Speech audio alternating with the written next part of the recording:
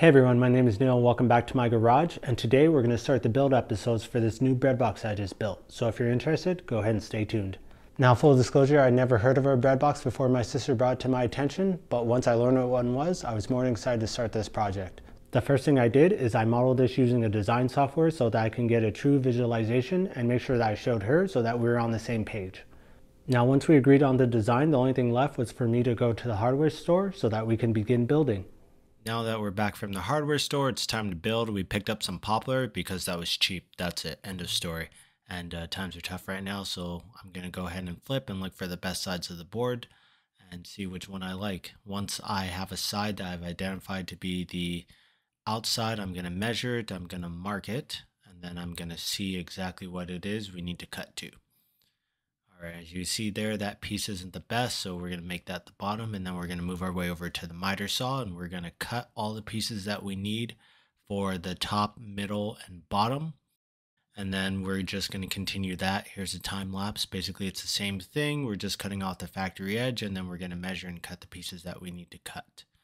All right, make sure that you wear safety glasses and a mask as there's sawdust all over the place. And now we're going to move back and put back on our tape so that I can label the pieces, make sure they're exactly how I want them to be, because I don't want to get confused. Here's another shot of that so you could see. And then we're going to glue up.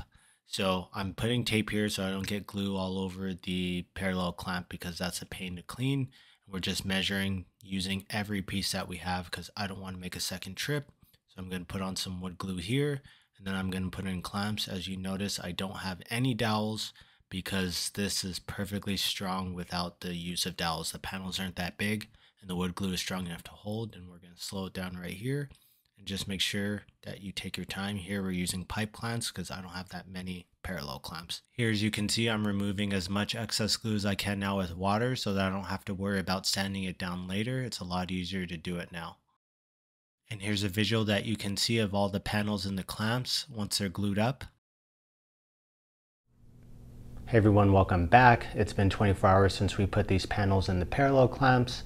Typically I like to wait till overnight and then I come back and I take them out of the clamps, but I've done it in as little as 4 hours or 6 hours of drying time, and I've never had a problem with a panel breaking.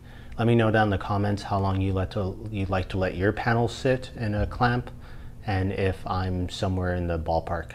All right, so now we're just gonna go ahead and take these out of the clamps. Let's do that.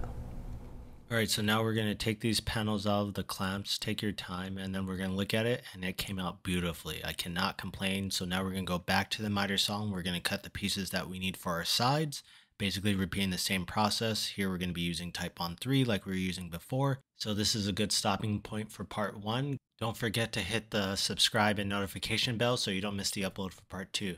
All right, let me know down in the comments what you guys thought. And as always, I'll see you the next time I decide to hit the upload button. Peace.